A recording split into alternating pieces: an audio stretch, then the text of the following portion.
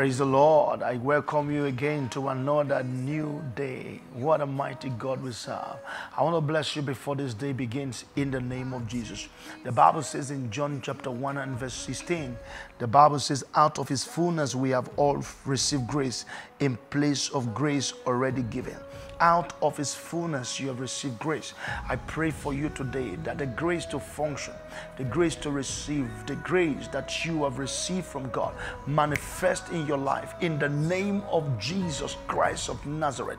Out of the fullness of God have you received grace. So begin to experience it, begin to explore it. Let it begin to manifest in your life.